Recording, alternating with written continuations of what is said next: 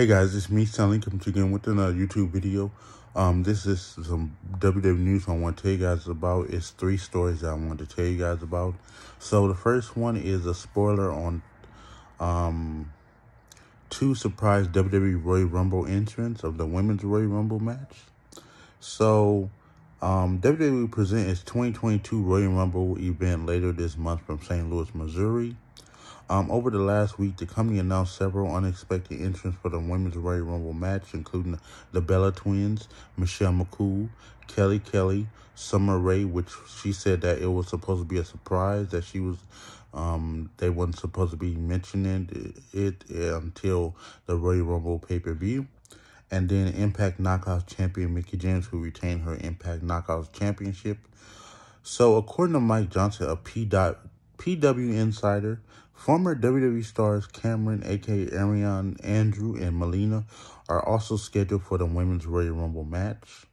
So, Ariane, a.k.a. Cameron, remember she used to be with Naomi. They used to be called the Funkadactyls. And Melina, they supposed to be the 2 surprise entrants of the Women's Royal Rumble. WWE attempted to book Melina for the 2020 Royal Rumble, and at one point was going to bring in her in for NXT. The report notes talent will be brought into town on January 27th, which was 2 days before the Royal Rumble, possibly to go over the match ahead of time. So those are the 2 surprise entrants of the Women's Royal Rumble. So, and then the second one is WWE Superstar will be out of action for 6 to 8 weeks. WWE announced it like a couple of days ago, but I'm just now telling you guys about it. And that is former SmackDown Women's Champion and former Raw Women's Champion Sasha Banks. She got injured at a last Sunday or Sunday before last at a live event in Fayetteville, North Carolina. She suffered a foot injury. After seeking emergency medical attention, it was determined nothing was broken. She underwent an MRI, and it was discovered that she has a bruised calcaneus bone. She is at home recovering, undergoing physical therapy. She's expected to be out of action for 6 to 8 weeks.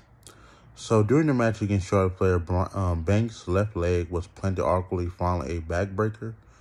Those in attendance took to social media, posting images and video of the match. She was able to complete the match before being assisted by WWE medical staff, and then she tweeted out that nothing was wrong, and she thanks for the love. But WWE posted update to that saying that she has a foot injury and she will be out of action for 6 to 8 weeks. So so she won't be in the 2022 Royal Rumble, Women's Royal Rumble. So hope she gets better and come back. So yeah. Then today's news about a person reportedly cleared to wrestle again after being out for like 7 or 8 years.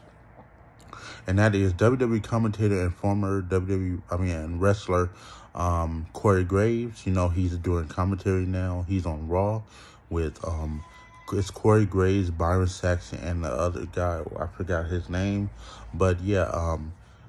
So it's being reported by Sean Ross Sapp of Fightful.com that Corey Graves has been medically cleared to wrestle again for the first time in 7 years.